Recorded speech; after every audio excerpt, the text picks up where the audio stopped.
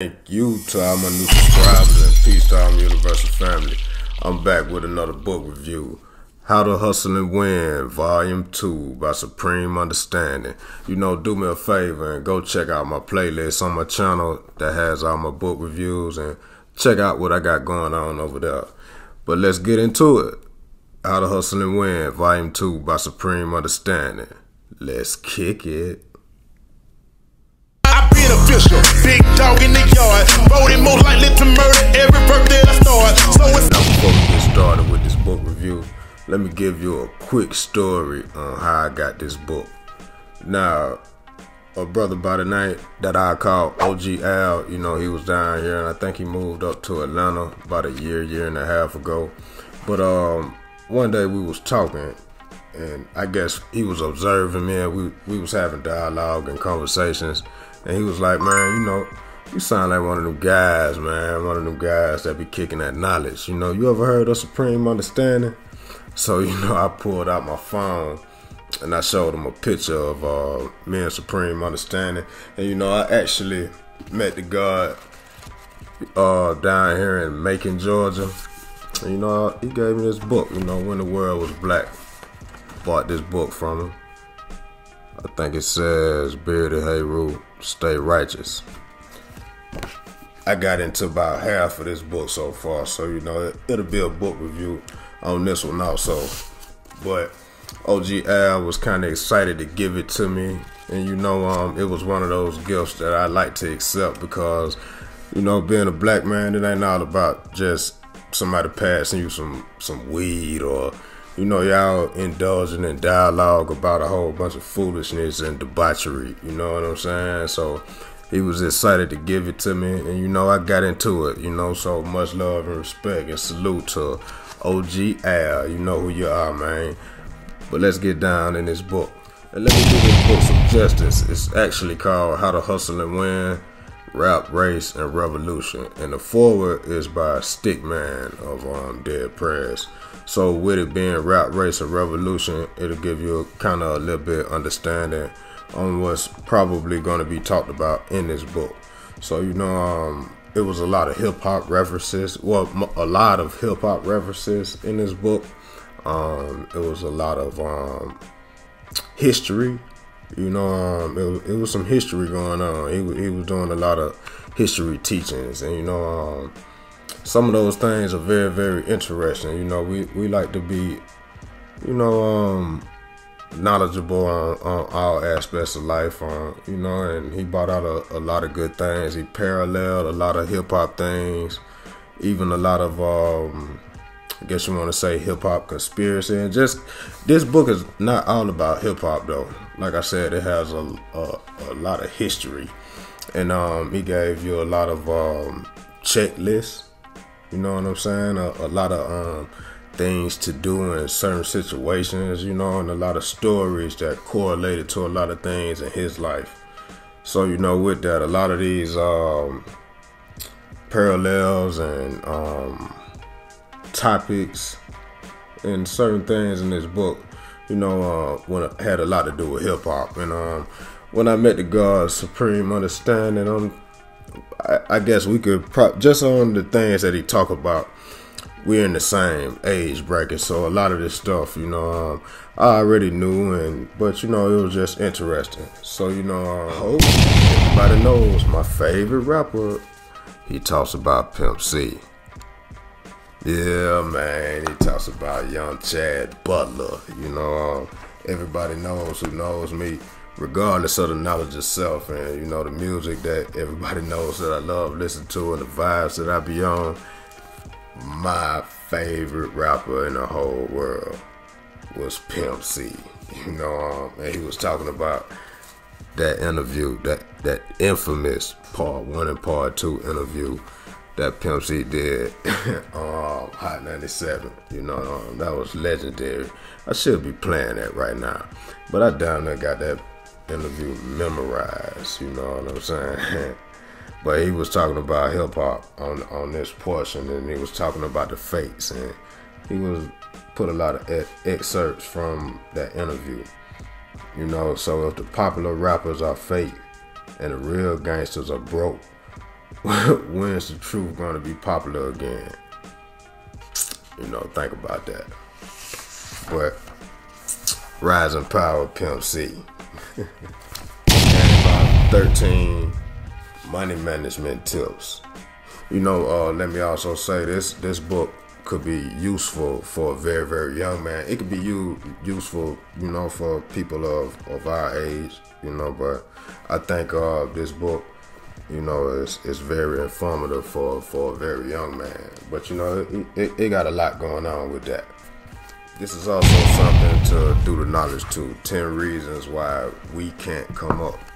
He goes in detail, apathy, procrastination, and so forth and so on, but do the knowledge to it, it's a good piece of work, 10 reasons why we can't come up.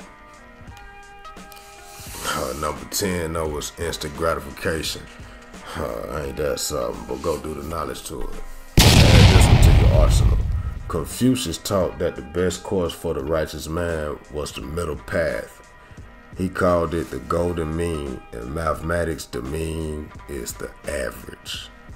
It goes on to say the middle path is a perfect average because it not only requires moderation and balance, but you must step up your game in most cases to get there. Just add that one. That was a good jewel piece of wisdom.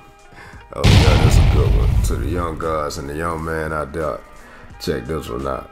If you wouldn't eat it, then you shouldn't beat it. This applies to those of you that eat coochie and those of you who don't. It means if you don't think it's clean enough to put your face in it, you definitely shouldn't have your dick there. I mean, how do you enjoy nervous sex? Yeah, you ain't gonna eat her, but you gonna beat her. That's something we be saying in the hood, man. I ain't gonna eat her, but I gonna do it to her. That's backwards, man, of the elevated mind. You know what I'm saying? But if you wouldn't eat it, you should beat it. We also had something enough for the sisters. 22 guidelines for women. Gonna do the knowledge to it. You had a little bit for everybody. 22 guidelines for women. I'm gonna drop that on somebody and see what they feel about it. But it's cool though. This was interesting when he was talking about money and the power. He was talking about capitalism and socialism. Capitalism is all about the accumulation of capital or personal wealth, while socialism, on the other hand, is all about ensuring a fair balance for all. So socialism and capitalism, people don't normally talk about that when you're having your drug-induced conversations about nothing but do the knowledge to capitalism and socialism. Throughout the world, capital is king. Did you know? Let's do the knowledge. Peace to the gods. Throughout the world, capital is king. Did you know that 85% of the world's wealth is held by 10% of the people, and 85% of the world's resources are controlled by 10% of the people? Matter of fact, 85% of the world's people are in control by 10% of the people. That leave. Now you already know you had to put that one in there. Yeah. Allah the Father, Clarence 13 next. And he gave a brief history on Allah the Father. So Oh, this was also a good gem in the book on altruism. It could be defined as people call it other different things, and I can hear it, being described as other different things. But altruism is defined as giving or doing for others without expecting anything in return. That's altruism. And he gave an example in the 1700s Dr. Samuel Johnson observed, to act with pure benevolence is not possible for finite beings. Human benevolence is mingled with vanity, interest, or some other motive. So that was interesting. But go do the knowledge on altruism. If you are into knowledge of self and traveling this path, I know you done bumped into that one before. The 5 stages of consciousness, conscious, subconscious, superconscious, magnetic conscious, and infinite consciousness. Go and do the knowledge to that. But if you've been around, you know something about that. Okay, now this is another one that I was interested by when he was talking about the brain. You could tell if somebody is lying by looking at which way their eyes turn, just as they're about to answer a question. If left, they are using the left hemisphere to be creative and make something up. If right, they are using the right hemisphere to be logical and remember something the way that it happened. Man, that's deep. The brain represents 2% of your total body weight, but your brain is major, using approximately 20% of your total oxygen as well as 20% of your blood. In fact, there are about 100,000 miles of blood vessels in the brain. If they were stretched out, they could circle the earth more than 4 times. But that would be gross, so don't do it. But that's interesting when they talk about the brain.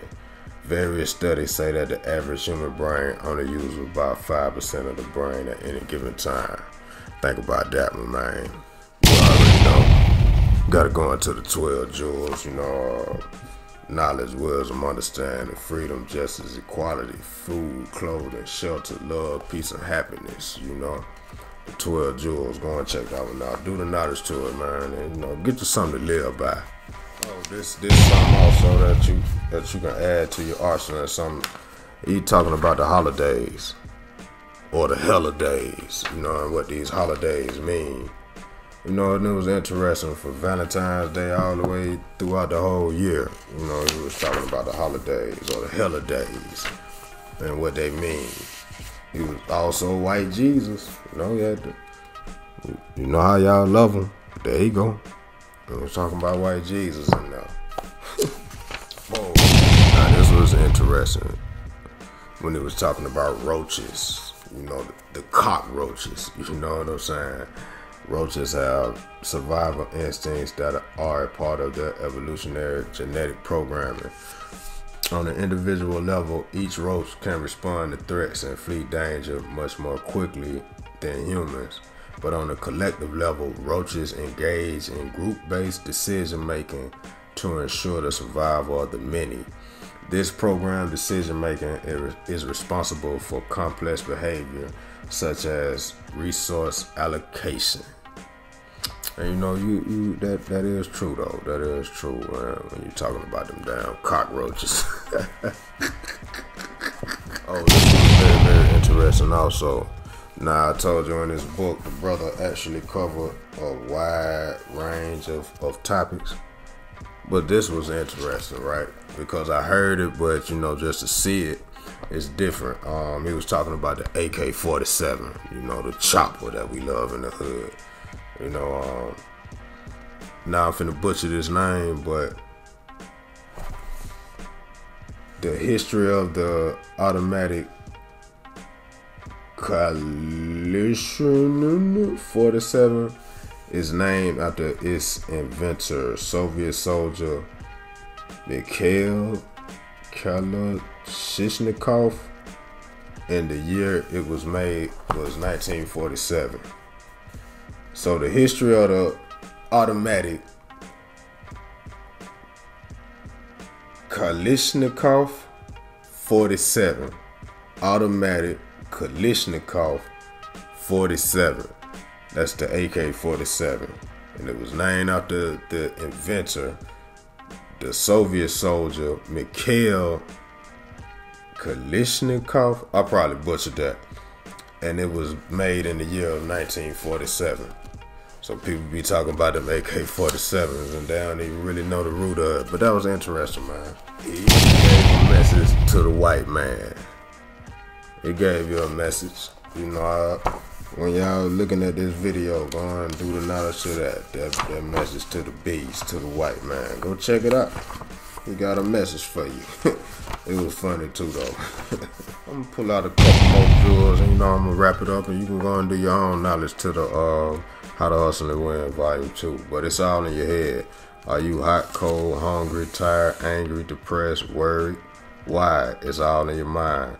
None of it is actually real. It may feel real, but it's only as real as you allow it to be. Did you just lose your job?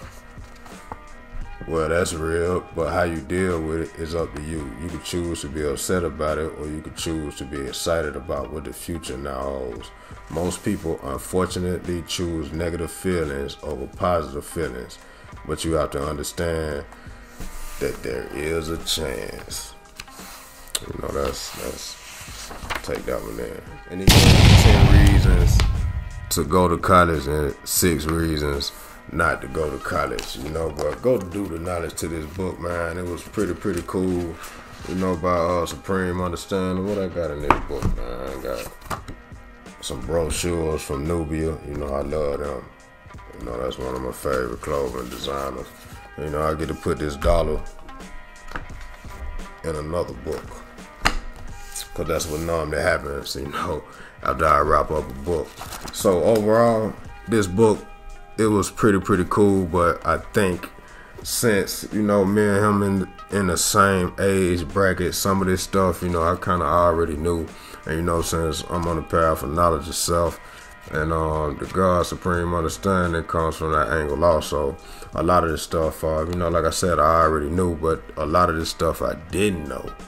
So, you know, some of the stuff I went back and did, you know, the knowledge too. And, you know, some of the articles, when I read them, I went back and went and got full context to them. But, you know, it's a pretty decent book, you know, How to Hustle and Win Volume 2 by Supreme Understanding. You know, you can go and check it out. You know, I like to read 1 hour a day. I don't really count how many pages I read a day. But within that hour, you know, I like to just sit back and chill and read me a good book, you know, or go back into a book that I've already read. But this is How to Hustle and Win by Supreme Understanding. Like I said, this is Volume 2. I never read Volume 1, so a lot of things I probably didn't get because I didn't read Volume 1, but this is a pretty decent book. I don't think you really have to read Volume 1 unless you just want to go read Volume 1. But it's the bearded Heru. Yo, go check them other videos out. Those some cold pieces. Come on and like and subscribe so you can vibe what you got. Like I said, also go and click on those on my book review playlist and go see what I got going on.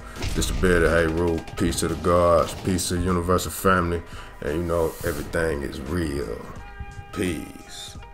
I been official, big dog in the yard, voted most likely to murder every birthday I start. So as soon